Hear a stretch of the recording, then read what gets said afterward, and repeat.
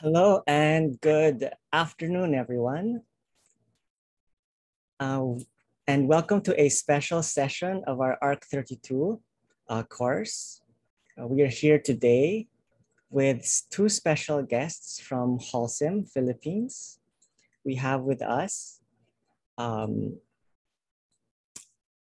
Ms. Stephanie Anne Frogoso, who is currently the Sustainability Manager of Holcim with more than 10 years of experience in cement manufacturing. And we also have here with us Mr.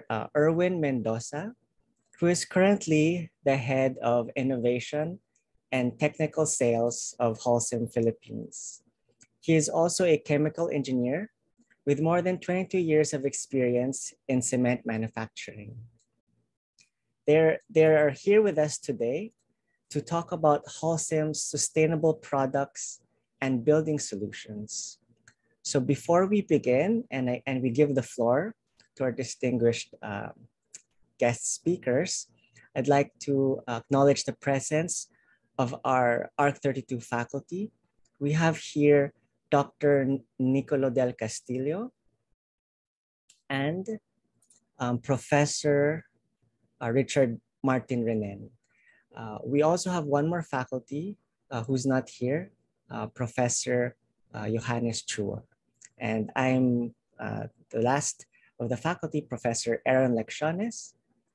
So before we begin, let's give a virtual round of applause for our two guest speakers. So you can use your emoticons. Thank you very much. And let's begin with Ma'am Stephanie's topic, which is Holcim Sustainability Strategy and Initiatives.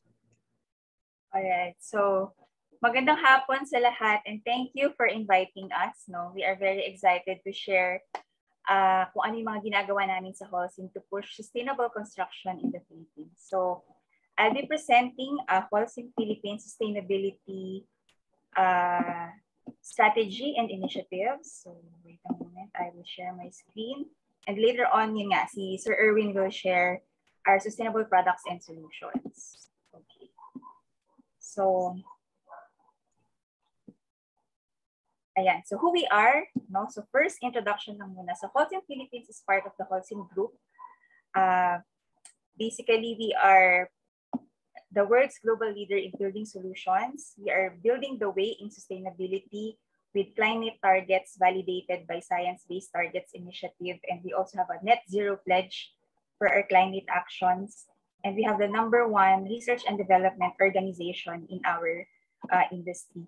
So as Holcim Philippines, as a member of the Holcim Group, we are committed to advancing progress for people and planet with our sustainable and innovative building solutions by making cities greener, empowering society, and improving living standards for all with our affordable and sustainable housing solutions or building solutions. So in terms of our capacity, we have 10 million metric tons of cement capacity in the Philippines, and we also have a dry mix business and an aggregates business in the Philippines. So our facilities are located strategically nationwide. So basically, we have 4 cement integrated plants located in Norzagaray, Bulacan, in Davao City, in Bacnotan, La Union, and in Misamis or Lugait, Misamis Oriental, and our head office is located in Taguig. And we also have 1 cement grinding plant, 1 paper bag plant, and dry mix plant in Parañaque, and some of our terminals. So we have a wide range of sustainable and innovative building solutions. So later on, Erwin will discuss more about this. And these are the number of iconic and essential structures that we have already built. So we have windmills in Ilocos, Davao City Airport. We also contributed in the rehabilitation of Marawi, San Roque Dam in Pangasinan, Esitex, and Tagum City flyover in Davao. So our core, so sustainability and innovation are at the core of our strategy in building progress for the country. So these are the 4 pillars that guides our that guide our business action. So supporting circular economy by building more with less materials, pushing digitalization to have more efficient plant operations by producing cement and concrete, thriving with people by helping communities and helping build affordable and sustainable housing for Filipinos, and becoming net zero. So first, I'll tackle why do we need to become net zero? No? So the contribution of the construction industry in climate change. So basically, according to a study, if the cement industry was a country, it would be the third largest CO2 emitter in the world, only after China and US. So this is very significant. Now, in the building and construction sector, produces 38% of energy-related emissions globally. So out of this 38%, 28% comes from the operation of the building, and 11% comes from the construction process, or the embodied carbon of the building materials that we use for buildings. So ngayon, ano ba ang main component of one of the major building materials that we use are concrete, right? So concrete is made up of cement and other materials. And actually, yung CO2 from concrete is coming from cement. And in the production of cement, the bulk of the CO2 comes from the clinker production. Kasi cement is composed of limestone, and in the calcination of limestone, kapag niluluto natin yung limestone, so we have CaO plus CO2 na iniinit sa atmosphere, and we need energy as well in our operations to produce cement. And mostly we use fossil fuel or coal. But now we are using alternative fuel. Later on, I will discuss on that regarding our geocycle operations. And so to produce low carbon cement, we need to decrease the clinker content of the cement that we produce. So these are the categories of our CO2 emission. We have scope 1, scope 2, and scope 3. And we are focusing on direct emission namin, or the scope 1. So we have what we call our Holcim's net zero journey. So we have our climate targets validated by Science Based Targets Initiative in 2030 and 2050. And our target by 2030 is to reach 475 kilogram CO2 per ton of cementitious product that we produce. So how do we achieve this? So these are the initiatives that we are focusing on. So reducing the clinker factor of the cement that we produce and using alternative fuels, shifting to renewable energy. So actually, we are Holcim Philippines, we are the first cement company to have a solar power plant that will be up and running by 2024. So this is equivalent to 15% of our total energy requirement, electricity requirement. And of course, pushing green products. Plants of tomorrow, this is our digital initiatives to have more efficient plant operations, supporting circular economy using more recycled content in the building products and solutions that we produce. We also have carbon capture. It's not yet here in the Philippines, but we have pilot projects in other countries. And adapting new technologies. And of course, being the first mover in focusing on green procurement and supply chain.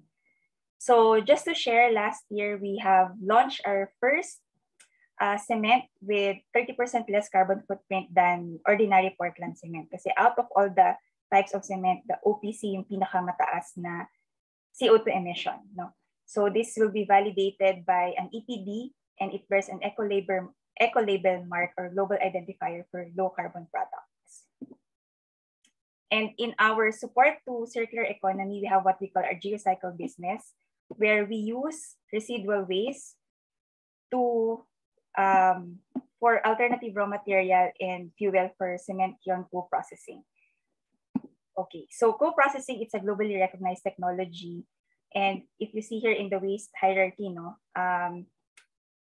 so yung mga kino-co-process namin in our kilns are basically non-recyclable. And also, instead of using other raw materials for cement, we have alternative raw materials that we can use or add in the clinker as well to support circular economy. So our customers in GeoCycle are industries, agricultural sector, and LGU. So kinokollect namin yung mga municipal solid waste nila and we can co-process it in our kilns. Okay, and of course, yung focus ng GeoCycle is a zero waste future. And just to share then one of our initiatives currently is we have what we call our Circular Explorer, where we have a solar-powered catamaran na dadalhin sa Manila Bay to collect plastic waste. And there's also a science lab dun mismo sa catamaran. We partnered with UPNSI for this project to collect plastic waste for over 3 years in Manila Bay. So again, so ito yung aming digital initiatives, also to be more, for our plans to be more efficient, and also thriving with people, no, yung our social initiatives then to help build sustainable and affordable housing in the Philippines. So I think that's it for my presentation, and I'll pass on to Erwin to discuss yung specifics or details of our sustainable products and solutions. Thanks, Steph. I'll just share my presentation now.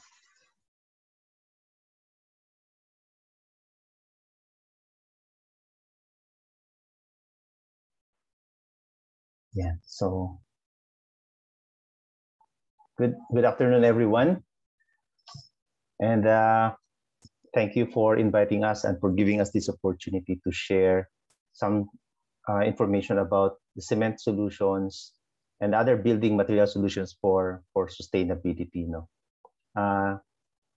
When we launched Lido in 2019, we're already discussing about the impact of cement production to carbon dioxide emission. No? That was me presenting our US product then, Holcim Solido, in 2019. And in September 2020, parang na-reaffirm yung approach namin doon because na-launch yung net zero climate pledge naman ng Holcim Global as what Steph mentioned kanina. And makita natin dito kasama sa mga roadmap would be the launch of green products. Okay? So alam naman natin to, medyo lahat well-informed na in terms of relationship ng carbon dioxide at ng global warming, climate change, no? And kung ano sinasabi ng IPCC to mitigate all those. Otherwise, may experience lahat ng tong tinatawag na nga na Code Red for Humanity ng UN. No? And not only globally, but also, not only in the other countries, but also in the Philippines. So, gusto ko lang maintindihan ng lahat so that paano nga ba nag-emit ng carbon dioxide at paano natin ito minimitigate. I know na-touch siya ng konti ni Steph kanina, but para lang maintindihan natin, no? Kasi pag nagpunta na tayo sa merkado and you buy your products, your cement products for your projects later on or your designs later on, baka lalabas na parang pare-pareho lang sila. No? But then, importante na malaman natin paano yung contribution natin sa carbon dioxide. So in order to produce cement, kailangan nating mag-produce ng material na tinatawag nating clinker.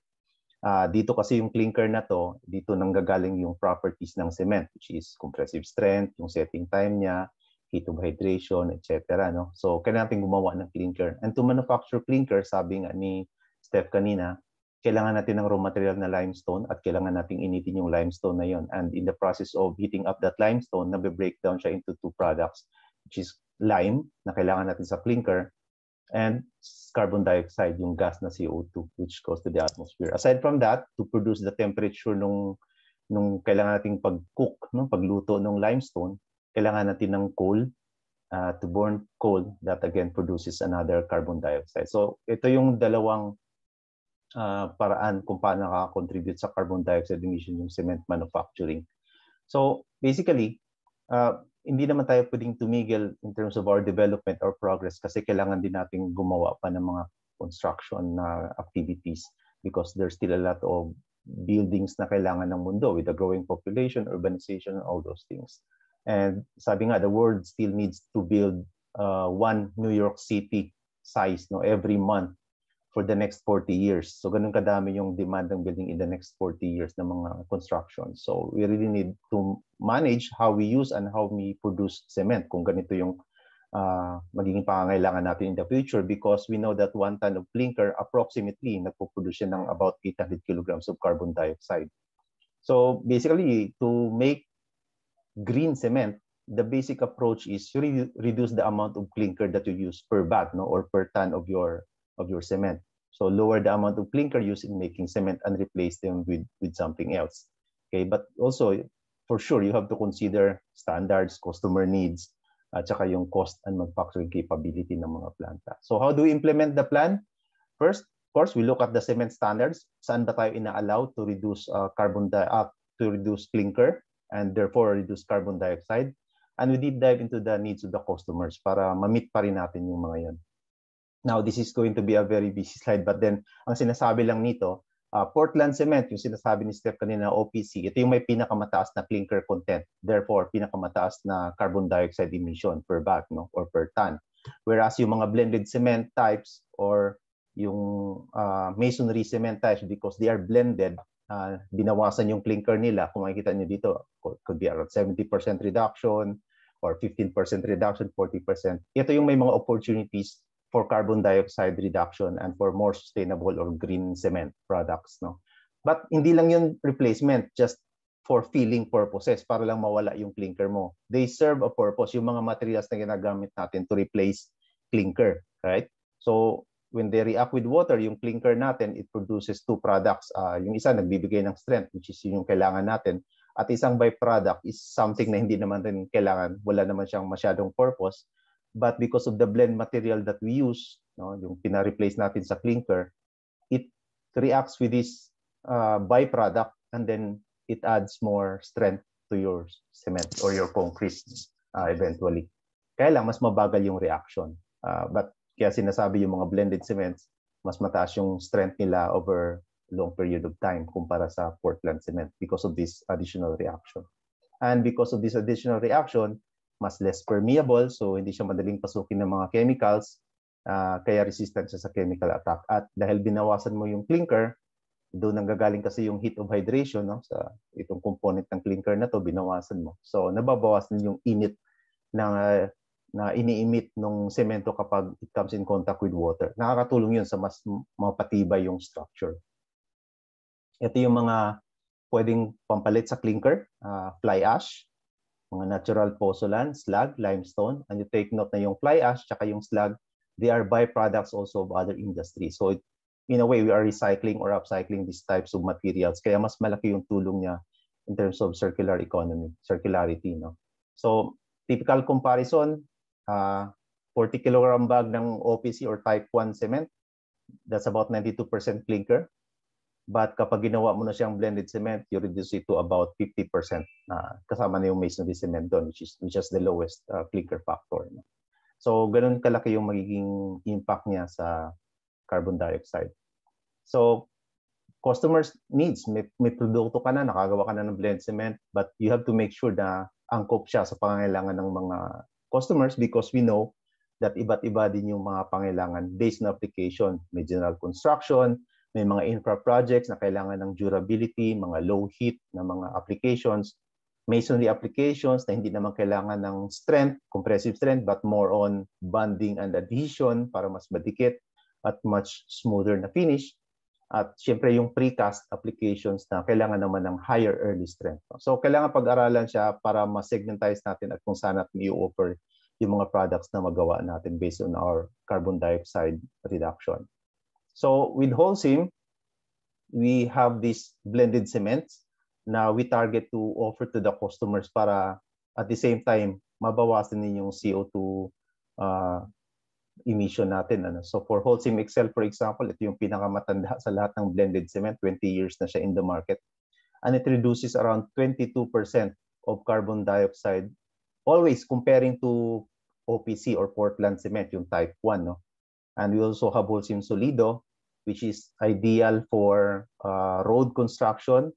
DPWH only allows type 1 and 1 blended cement, which is type 1P, for road construction and other government projects. So ito yung Holcim Solido ang pinuposition namin to replace OPC, and it can reduce around 15% of carbon dioxide versus OPC. Isa sa latest product namin is ang Holcim Aqua X. This is a blended cement, parang kagaya din siya ng Excel, general use construction, but it has an added feature of water repellency. So, nire-repel niya yung tubig. So kapag nag-harden na yung konkreto or yung mortar, it protects your structure from water ingress, no, and seepage. So it's about 22% carbon dioxide versus OPC. So these are the three products. At yung mga champion talaga in terms of carbon dioxide reduction is itong dalawa, yung Wallrite Prime at yung Holcim EcoPlanet. And this is already mentioned by Steph kanina. But yung Wallrite Prime, at least 30% reduction in carbon dioxide. This is a masonry cement na mas ideal siya for plastering, hollow block laying, and filling because of his superior adhesion and smoother finish.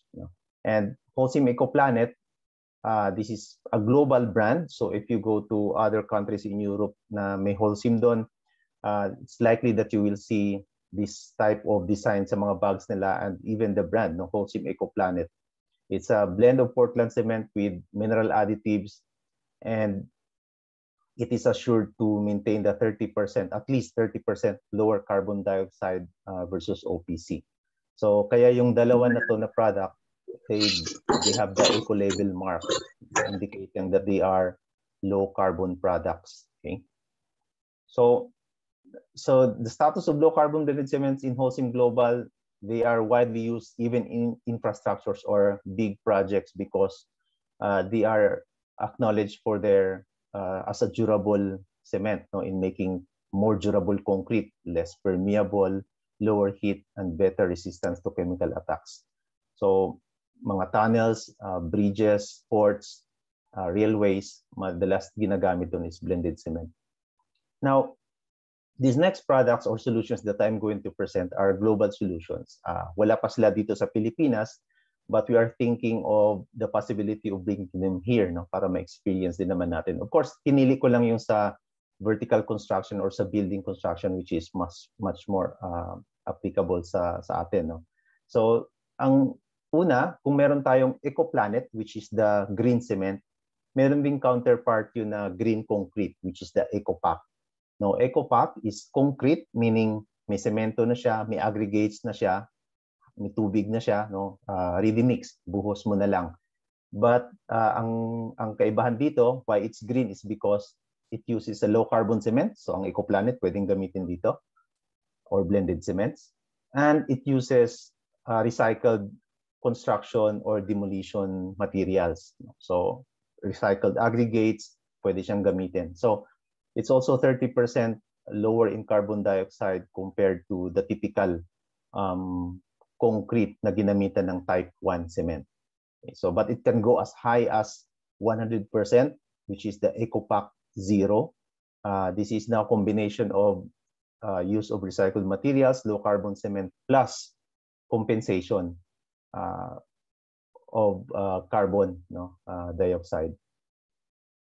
Okay, so other solutions aside from green concrete is also the hydromedia. This is a permeable concrete. This is actually not just a solution, a product, but a water management system solution. So ito yung nakikita natin na konkreto na tumatagos lang yung tubig, inaabsorb niya yung tubig, no? So it's a water management solution to avoid flooding with high permeability and no water surface collection. Yung drainage rate niya is 500 to 600 liters per minute per square meter at a rainfall about 50 millimeter per hour on the average, no? So ganun kabilis nang i-absorb or patagosin yung tubig.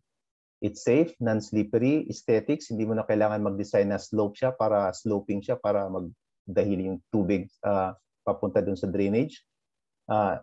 Sustainable, it's 100% recyclable. It reduces heat island effect, lalo na kapag ginawang ganitong parang parks, no? Na ginamit siya sa mga parks. And low maintenance, and it is ideal for streets, parkings, parks, walkways, athletic terrains, and roofs, and even sa mga bike lanes, for example. No? Maganda siyang gamitin. And this is an example of EcoPack and hydromedia in actual application. This is the Living Tomorrow Innovation Campus in Brussels, in Belgium, which the construction from the embodied carbon is reduced to only consumes only around 70% reduction in carbon dioxide because of the combination use of ecopack, the green concrete, and hydromedia. So you can see all the plants integrated in the design because of the use of hydromedia. We also have the aerium, a different kind of insulation which allows you to build at the same time while you insulate the structure. So parang foamy siya na concrete, no, or mortar na nagbibigay ng insulation. So sinasabi dun sa India, sa experience nila is nare-reduce na yung temperature sa room or sa bahay ng 5 degrees Celsius. So it's a big tulong na yun para mabawasan din yung gamit natin sa kuryente, sa aircon, for example, for cooling the house. It is fully recyclable and with low carbon dioxide footprint compared to insulation materials. And it uses 100% mineral formula para sa highest possible fire protection rating sa EU na standard. So, ang application niya is parang ni-spray lang siya or parang hose, no? Parang foam siya na lumalabas sa hose. In this particular application, ginagamit siyang sa Europe kasi ito, sa Belgium to. Parang sa ilalim siya ng screed sa flooring, no, to insulate the flooring. So sa ibabaw niyan, yun yung screed. Sa ilalim niyan, ito yung aerium solution. We also, ang Holcim nag-acquire din ng ibang business like the roofing company, Firestone, no? And they have this roofing solution, ultra-ply TPO thermoplastic membrane. Marami siya actually products ang Firestone. And this is just one of those. It's a highly waterproof and puncture-proof and durable material. And in combination with the hydromedia, they were able to build this roof sa H-type na roof, no, sa Thammasat University in Bangkok, Thailand, which is inspired by rice terraces in northern Thailand. So may mga parang hagdan-hagdang palayan dyan na makikita, and even plants and grass lawns, no, parang nasa park, but actually this is on top of a building, roof siya ng isang building. And that's made possible because of combination of these solutions, hydromedia and Firestone roofing solution. So it reduces the heat island effect of this building and sa city na rin. So again, these solutions, they are still with global. They are not yet here. Even myself, I'm not an expert with these solutions. But when we are ready to adapt this here, then we can have technology transfer, and that's the time na siguro medyo maalam na tayo how these solutions are being implemented and the very specs of these solutions or products. Now, we also have a project like Houses of Tomorrow. Kung may plans of tomorrow na sinabi si Steph kanina, we also have projects of Houses of Tomorrow. This basically just showcases, alam natin na yung pabahay, lalo na yung mga affordable housing projects all over the world is really in demand at kailangan maghabol ng backlogs yung iba. And we want to integrate the Holcim solutions, sustainable solutions into the Houses of Tomorrow na project. So I'll just show some examples from all other countries na nag-participate dito sa Holcim project na to. Like for example, sa India, they have this Gratitude House in Pondicherry, India. And it uses the products like EcoPack, concrete,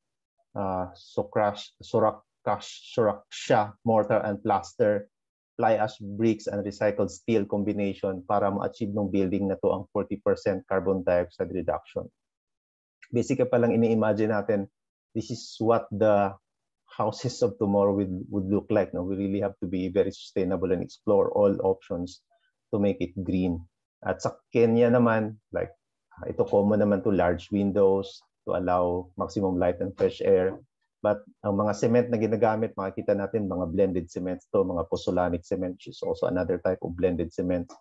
Recycled aggregates, yung mga section of the roof underlay, ginamitan nila ng mga recycled milk boxes, mga foil, no, to replace traditional iron sheets as form of protection. So it was able to reduce carbon dioxide by around 20% as part of the embodied carbon footprint of this building.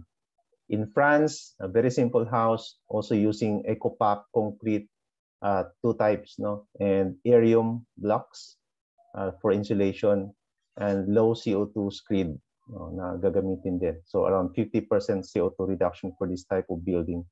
In Mexico, this is also a socialized housing project using water repellent and low CO2 cement. So parang yun yung Aqua-X kanina ng Holcim Philippines din. And using steel bars, which is replaced by recycled steel, and the use of eco bricks. Probably, hindi ako masyadong kabisado, baka plastic recycled to with cement, hardener or bond that will serve as bricks for the whole house. And of course, sa Philippines, meron tayong entry, but nasa wave 2 tayo. So it will be presented this year pa and still for completion. We are tapping the Rojas Foundation Weaving Center, and we are partnering with the Base Bahay of Hilti Foundation. The groundbreaking hopefully will happen on June 8, 2022. And the highlights of this design of this house is that it will use our Holcim EcoPlanet, one of the champions of sustainable green cement of Holcim Philippines. And it will be used in the foundation of the structure. At the same time, the cement bamboo frame technology of the Base Bahay Foundation. The cement bamboo frame is parang combination siya ng bamboo material with cement plaster na naka-integrate for the walls of the structure. So we hope we are targeting that the carbon dioxide reduction of this particular building as compared to traditional built buildings of this size would be around 60% carbon dioxide reduction. So basically, that's all I can share, and I hope it's something from the presentation. Thank you very much. Have a nice afternoon. Yes, thank you so much from both Ma'am Stephanie and Sir Erwin. That was amazing. I learned so much from that. Before we move on, I guess I will just recap what probably some of our learnings, and then we can open the floor for any of questions that the students might have. So we began with the introduction of the Holcim sustainability goals. And I think that this is something important for us to consider, how we can mirror that approach for sustainability in our own designs that we are considering in ARC 32. So they mentioned climate and energy, and we are actually using World Bank's EDGE software to look into the energy part. And then Ms. Stephanie also mentioned circular economy. And I really like the statement about producing more with less. And I guess as architects for right now we're doing a middle-class residential project, we'd like to provide more value to the client with less resources. And then third is the environment. And for here, I think we share the same with Holcim, where we want to make space for the natural environment. Holcim is the industry of concrete is an extractive industry, but it doesn't mean that they do not have that space for the natural environment. And in our own designs, especially for ARC 32 and the space that we were given, there's lots of ways to make that space for the natural environment. Fourth was people and communities. So here, it's very clear how Holcim is integrating itself into the larger community of sustainability in the country.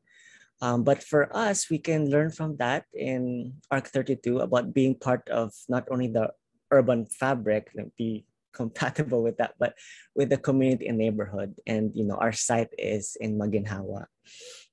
There was also residual waste for kiln co-processing. And here we can kind of connect it with our own discussions on waste management that we looked into when we were doing our designs. How does that translate into an architectural space in our lots? And is this something we can design and build into our homes? And with Sir Erwin's presentation, we had a lot actually. EcoPack, so the low carbon concrete. I think this targets, many of you have sustainability manifestos which try to look into exactly that, the carbon footprint. So this targets the embodied energy, how to manage that by already using low carbon products. Hydromedia was very interesting, and I think we've seen this on some TikToks or Instagrams and YouTube. Permeable solution. Water management is that what the slide talk, what Sir Erwin discussed with us. And I think all of us already in our site analysis looked into flooding and other problems with water that we can now, at least the purpose of this is you can now directly connect it with the product. And as architects, that's the most important thing, to know that it exists out there. Arium was, for me, was so interesting because it's true. The thermal comfort, it's a means for thermal comfort control, in the sense that it's already, you can build and insulate. I like that term. Usually we separate these materials, or they come in composite materials which are still separate. This time it's all together and it's fully recyclable. So there's so many possibilities with that. And I'd like to see the study on the 5 degrees Celsius change or difference, because that's a big amount. And lastly was very interesting, the ultra-ply TPO Firestone roofing solutions. So I think here what we can learn from this as ARC32 students is that these technologies, when architects specify them, for example, in the roofing of Thammasat, allows them to create those gardens on the roof. So it's not like we just think of the garden on the roof. We have to think of what technologies and materials architects can specify so that it becomes a reality. And I am actually glad that that was made an example, because Thammasat University with Chulalongkorn University in Bangkok were recognized because when they redeveloped their campuses, they used these technologies so that they could target sustainability. One was biodiversity, increasing biodiversity. Second was water management. So they were able to do it because of these, by employing these technologies. So if you're interested in that, I would really, really ask you to research on how those 2 universities did it. And lastly, we have here houses of tomorrow, which is very directly related to our project. We saw examples of innovative ways of using recyclable materials and integrating them with EcoPack to achieve reduced CO2 reduction, and also hydromedia for possibly water management. And we saw an example in the Philippines for Rojas Foundation Weaving Center, which uses Holcim EcoPlanet as the foundation of the structure, with something that's more local. So that was very interesting. We can do this in ARC32 as well.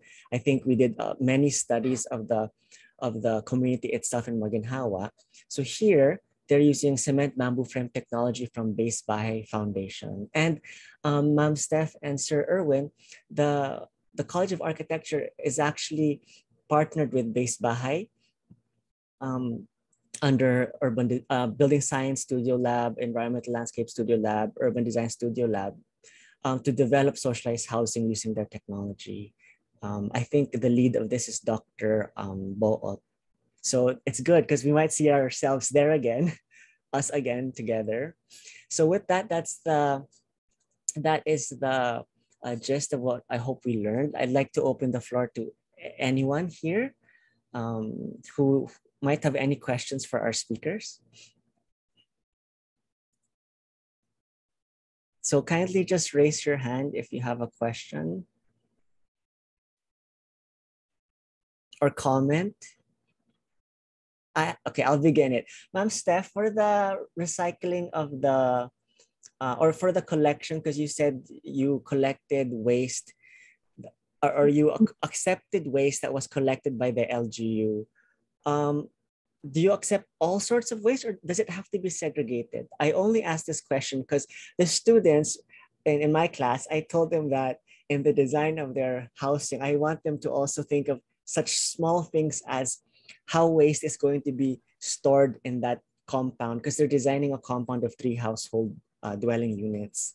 So usually nilalagay lang yan sa, you know, sa plastic garbage bin, tas nasa sidewalk. So I told them even those small little things I want them to think about. So how do you actually get to use those waste? So kasi we have a quality assurance then of the waste that we receive. So it's very important that it's segregated.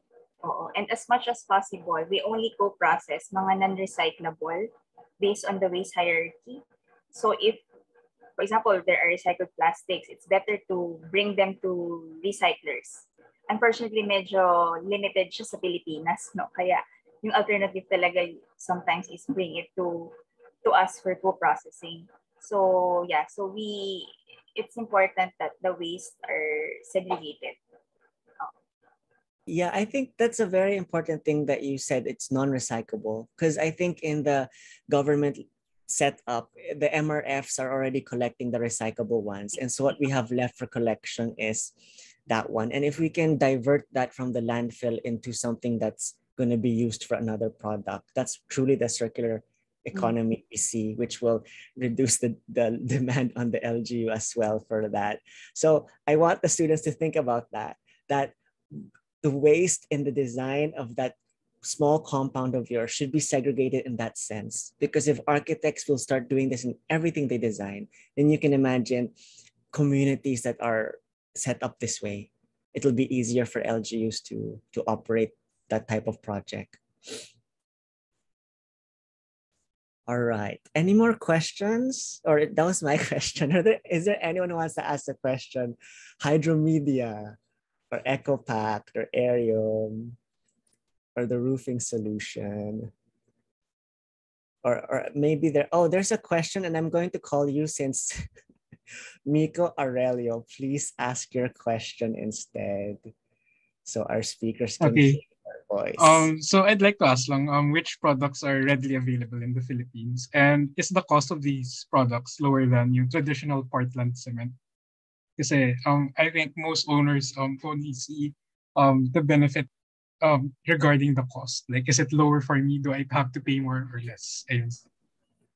Yeah, good question. So the available products, because ang Holcim Philippines is wala pang concrete manufacturing plant. No, we only have cement plant. So all those cement bags kanina na nakita natin from Excel, Solido, AquaX, EcoPlanet, and Holcim Wallride, they are all readily available. Although hindi siya nationwide pa, no? May mga products na available lang sa isang area, like Wallride Prime, for example, is only available in Lugait and La Union, just because we're still setting up the plants to be capable of producing additional products as well. So, but yep, and they are normally lower in terms of price compared to the usual type 1 cement.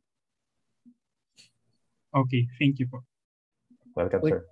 Would you have, sorry, I'm going to ask add-on question. When you say lower, did you already have like a study? Is it like, do you have an exact amount, or you just know it's going to be lower?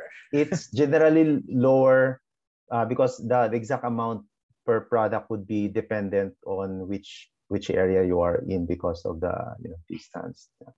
But right. Yeah, in general, it's lower compared to Portland cement. Would you be able to give us a percentage, just because our students are also required to consider a budget in this project? So if they would say, and if they say, oh, I'm to address my sustainability goal, etc., and the cost, we're going to use this. So at least they can peg a percentage decrease. I would say ballpark figure na lang. Siguro mga 10 pesos. All right. Yeah. But of per course bag. That varies. There's a lot of variability there, no? Pero all right. Okay, thank you. Any more questions? Don't be shy. You can ask anything related to the presentation provided.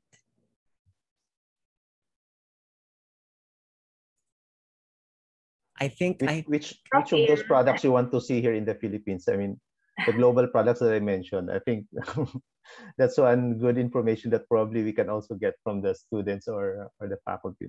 Most probably, from our experience, when we have projects that are large enough to import a large amount, then we do that with other suppliers, other brands. Question, pwede ako yung magtanong. Yung Sure. project nyo ba in Maginhawa, it's a new site project or there are demolitions pa needed? Or it's a new site? No, so the Or site is just actually, design? after we answer this question, we have Dr. Del Castillo with a question. So the site is actually, it's brownfield. So there's actually development on it, but for the purposes of the project, we just considered it as empty for the students. Dr. Del Castillo? Hi. Follow up lang ako doon sa presentation ni Erwin kanina. Medyo disappointed ako na parang, you build me up and then you let me down. Kasi ang ganda-ganda na, uy, okay okay, Mias, malalaman mo na lang, parang wala pa pala dito. Parang, ba't naman ganun? Parang nagbibigay pa kayo ng paasa, tapos yung pala wala pa dito. So when can we expect that to be here? Yeah, it's just to show Doc na yun, these technologies exist and there's going to be business cases to be done for each of those solutions we brought here in the Philippines. Pero like for example nga yung aerium. Yung aerium that will need to be tested again under our climate conditions. Kasi I don't know if you know, wala masyadong nagre-work na waterproofing dito sa atin. Totoo. Oh. Parang kahit anong gawin, parang for some reason na hindi naman tayo high heat, but for some reason it doesn't last 5 years. Yeah. So that's why we actually discourage students from thinking of flat roofs, even if they're swayed by mass media na ganda pag flat roof, it's so but it's no longer, it's not applicable to the tropics actually, and because we don't have the materials that actually succeed in dealing with kasi we have so much rain, and yun nga, ang problema ron is that if it's a flat roof, then you're for quite some time yung roof mo will be carrying that amount of water. So load na naman yan. And then pag tumulo pa, mas mahirap. So ang tanong ko ay when will it be available? And then yung una muna yung blended cements. Yung blended cements natin, they're already available, di ba? Yes, sir. Yes, Doc. They're available. Ecoplanet is available in NCR, in Mabini, in Batangas area, or South Luzon area. Yeah. Kaya lang, ang implementation na would be, hindi siya sabayan lahat nationwide because, may mga plants na may mga limitations din eh. We have 4 plants in the Philippines, by the way. So, hindi siya pwedeng pagsabayan lahat. So, una, may mga planta na capable, so they go there first, and then develop the market. So ibig sabihin, the drive of Holcim to bring down their carbon emissions by having green cement products isn't in full blast here in the Philippines. Nag-full blast na siya with the Excel because Excel is already a blended cement, and that's 20 years ago we started. Yeah, yun na nga. Oh. So meron na. Meron na. Itong mga bago lang, yung mga product like EcoPlanet, which has the lowest sana, is still going to, for sure, nag-start lang tayo din last year lang eh.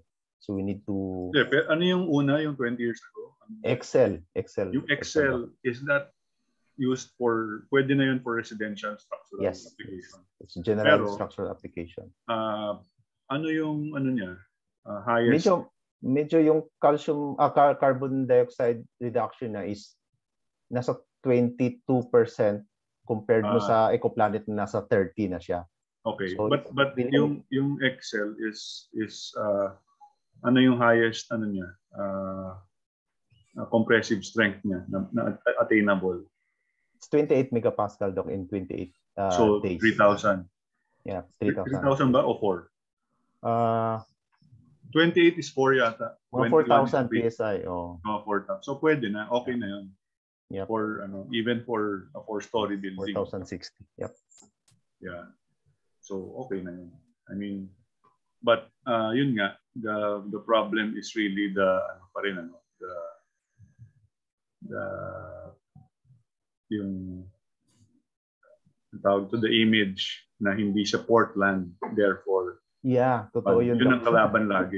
Yan ang challenge namin palagi in promoting blended cement. It's really treated as inferior compared to Portland, when in fact in other countries na it's widely used in infra projects because of those. Ano lang eh, gusto natin higher list rent agad, but it's understandable, no? But in the long term, blended cement should be more durable and long lasting. Yep. Yeah. Ayun lang. Thank you, Erwin. Thanks, Doc. Thanks, Doc. All right, thank you. Do we have any student? Any? Maybe just one more. Can we squeeze one more? Dr. Sir Nick, do you want to call one of your students? Sino kaya? Prof. Remen. Meron po kayong student? Hi, hello, Aaron. Wala naman. I'm okay. Yeah. Okay. Sige, all right. Let's see kung meron. Thank you so much. Si Iceberg sana. Kaya lang, but yun nga, ang importante is that at least we can already see, we can input already the use of blended cements in our project now, because we can see already what we plan to do is we will use edge. We will use edge. So we will input the use of blended cement. Tapos tingnan namin ano yung effect ng. So it's something that at least makita nila na something available in the country, it's already there, and it promises to reduce carbon emission. So if we input that here, then okay na. I mean, they can already see, at least in theory, na ito yung niya, for the building that they design, magagamit na yun. Yes, sir. It's like a tangible exercise for them. Yeah. And they would imbibe it. So don't worry that your sorry, I'm maingay mga aso. Don't worry that your presentation might not, but I would say it's a good exposure for them, na at least maalala nila na Holcim already has blended cements, and it's you have this drive to really bring down the carbon emissions. So sana nga actually kung seryoso talaga ang gobyerno, pwede nang iban yung Portland cement eh. Lahat tayo blended cement na, tapos na. Totoo. Yun lang naman yun eh. Totoo, Doc. Really, Doc, we really need policy support.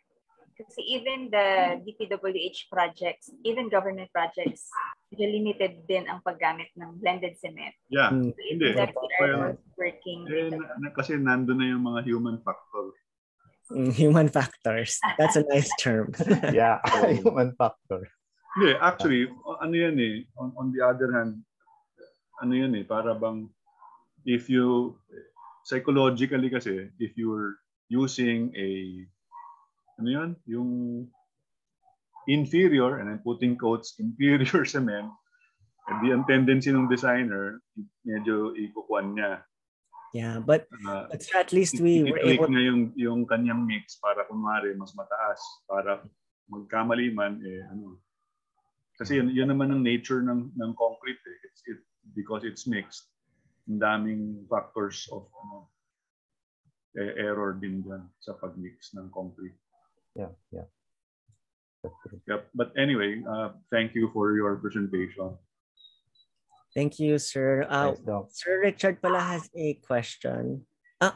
Answered na daw. Ano po yung question nyo, Sir Richard? Ayun, itatanong ko lang sana ano yung kasi kanina Erwin seems to be very interested in asking a question, in asking questions in answering questions from the students pala, so that he will be able to somehow study kung ano yung gusto ng mga students or whoever, no? Yeah. So it means that you are still studying the possibility of bringing in the technology here in the Philippines. That's why it's not here yet, or it's probably because of bureaucracy. Katulad ng sagot niyo, ma'am. It will really be a case study because still first and foremost, baka mahal siya masyado. Is the market ready for this type of solutions? Mga ganun. So we can start with big companies and then bring it here. So kasi sayang din na dalhin siya dito and then baka hindi rin siya mag-work because we're still nandun pa rin tayo dun sa traditional way of doing things. No? So we still need to look into that and the business side of it as well. Na-pilot niyo ba yung permeable concrete? Yes. Dito, yung permeable concrete hanggang pilot lang kami. Hanggang And sa laboratory lang. And we're able to produce permeable concrete blocks. But how does it perform? It passes yung sinabi ko kaninang drainage time, yung parang pass-through rate niya. Nakuha naman namin. It's just that kailangan namin una, batching plant. Kailangan namin ng ready mix na sarili. Meron sana kami dati but then we give it up because hindi siya nag-work yung business na yun. So, but probably, Sayang gagawin yung driveway ng RT. Pwede. Pwede nilang sponsor yun. Gagawin yung driveway ng RT. Actually, sir, when we did this project, a green filter, that Holcim also helped us with. So Holcim provided the cement, but we asked Sika, I think, was the provider of the membrane. They didn't have the product in the Philippines. It was only in Singapore, the nearest. So because they tested that green filter, the phytoremediation plant. That's part of what they did. They brought it here for us. They imported it for us. So yeah, we can request Holcim. No? Wait, Erwin, so ibig sabihin hindi feasible ang permeable concrete dito pa? Alam ko, Dok, may gumamit na nga ng permeable concrete pero somewhere sa BGC parang ginawa nilang parang lang hit island effect. Hindi ko lang alam yung building na yun na nasa tapat ng Adidas nung BGC. Yung sa may security exchange. Sa PSE ba yun? Parang ganun. But, tingin ko feasible. May mga gustong gumamit. Yung mass production lang siguro talaga ang wala pa. So hindi pa... Oo, wala pa. Kasi concrete siya na ready mix na ibubuhos mo siya. Hindi siya blocks talaga eh. Ibubuhos mo talaga siya.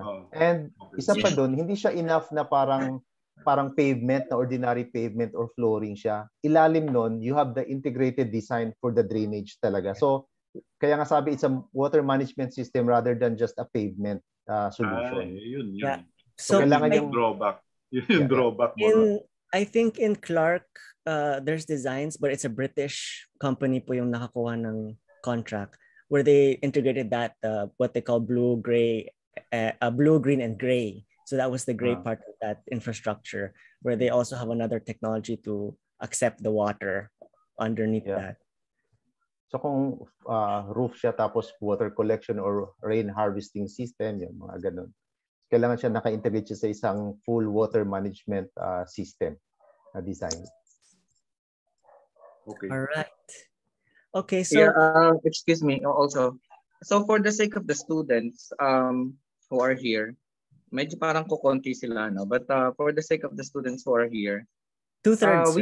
We are allowing them to use technology or products that are not available in the Philippines but are available basically, right? So pwede nila silang... Sana yung available. Sana available. Oo, yun yung Excel. So, okay yun. Blended cement. Excel, that's fine. Kasi if it's not available, then you're increasing your carbon footprint for importation. Yeah, for importing, no? Yeah. So, okay na. At least yung Excel is already here. Gamitin lang yun. It's a good exercise na rin siya. Okay. And a lot of the principles naman can be applied. Yeah. And I'd just like to add, one of the most important things we're doing here, I guess, is exactly that. Where the students now know that these exist. Yeah. One of the biggest things that products need are market demand, and these will be our licensed architects in the next 5-ish years. And in 10 years they'll be around already the profession, so hopefully they remember these types of approaches so that the market demand will be there. And then maiinggit tayo kasi nung time natin wala, pero nung time nila may market demand na, so nandyan na siya. Siguro sa location ng project, i-consider kung saan yung location ng project, and then the hierarchy would be eco-label products. Kung nandun siya sa area niya, it's available, then you can use that. Eco-Planet, for example, or Wallrite Prime, for example. And the eco-label products is not available, then go to the next, which is the general use blended cement Excel. So for now, that's what we can do. All right. Okay, so thank you so much again. Thank you. And before we end, so we hope that this presentation by Ma'am Stephanie and Sir Erwin has helped you understand how the selection of materials, in this particular case, concrete, in your design can affect your sustainability goals, and that this consensus approach follows with every aspect and decision you will need to make in the development of your designs. In this case, the specification of materials that support your architectural ideas. Before we end, we'd like to present this certificate of Vicky.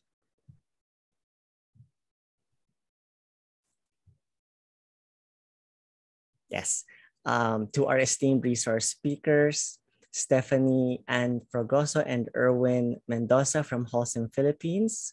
We thank you for sharing your expertise and knowledge in sustainable products and innovative building solutions to our students. And we began this relationship last year with our parametric design and digital fabrication lecture series, and with today's lecture on sustainable products and building solutions. And we hope to continue to grow this partnership. Salamat, Erwin. Salamat, Stephanie. Let's give a round of applause. Thank you. Thank you. Thank you for inviting us. All right. Okay, so that ends our special lecture for today. And for those who need to review this again, we will just post the recorded session to your Google Classrooms. Thank you, everyone. Thank you. Bye. Thank you. Oh, Thank you, Sir Erwin. Answer the feedback form. Thank you. The feedback form. We'll post it as well to your Google Classrooms. Thank you.